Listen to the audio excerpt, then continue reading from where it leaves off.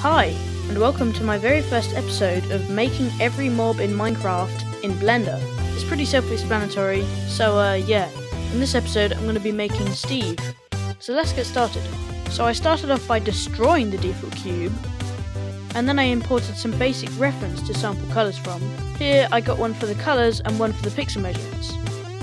Now I added a cube and made the dimensions 0.1 by 0.1. I do a much better method later on, so don't do this because it's stupid. Now give that cube an array modifier, 3 to be precise, and do one for the X, Y and Z until you get a cube that's 0.8 tall. Now I just apply all the modifiers and separate them by loose parts, and just like that we have 512 cubes.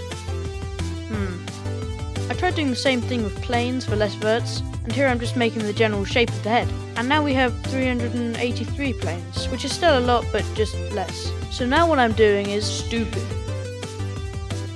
What I've been doing is selecting every individual plane, one at a time, then colour sampling them all, one at a time, from the image with the colour picker.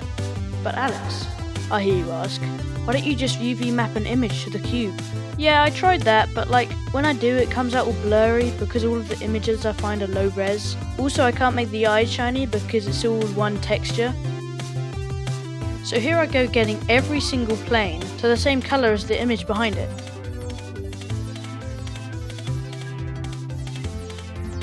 And I'm also making pivot points for when I join the objects. Alright, now that we have it all done, I made a Herobrine variant. And now we have a, 3,712 planes. Damn it. Maybe I should just UV map the texture to it. But it's so low res. God, if only I could just download the textures. It's so simple. Why didn't I think of it before? I could just download the actual textures. I'll link the textures in the description.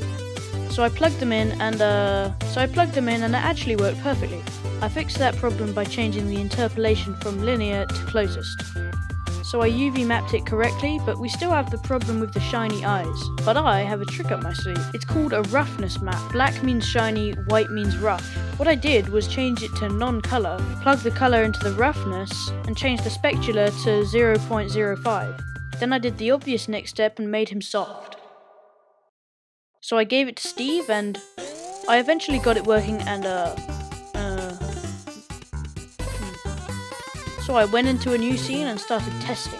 And now I think I get it. See these objects? These? As you can see, they are joined, but if I go inside, you can see that it's not actually combined, it's just basically parented. So when I give it a soft body, it just falls apart.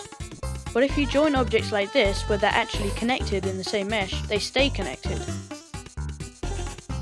So then I just had to apply this to Steve, which was fairly easy. And now you can see if I tried to separate by loose parts, it doesn't work because they're all the same mesh. And if I enable the soft body again, don't worry, I fixed it, it was just self-collisions. Now that I have all the textures, it would make sense to have some grass, right? So I got the grass texture up, and it was great. Nice. This was easily fixed by sampling one of the green colours from a normal grass block and using the colour replacement tool in Photoshop, and now it's green. Nice. And I also set up a full grass texture with the sides in the dirt. And finally I did the same with this grass. So I slapped them into Blender and that looked real nice. Then all I had to do is give them collision and that just works.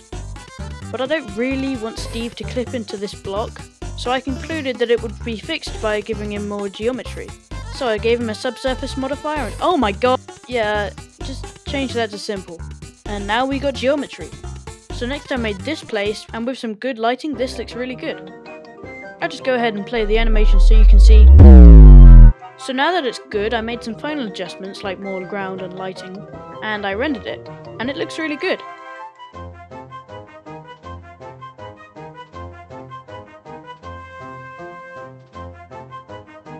I just need to make some final adjustments and now it's done. This was totally by me. I did this. I mean, why would I steal someone else's work?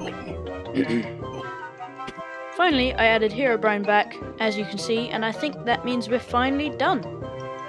Anyway, that'll be it for this video. Hope you enjoyed. Make sure to like and subscribe to both of my channels. Hit the bell so you never miss a video. Post something to the subreddit. Please, it's so empty. Thanks and goodbye.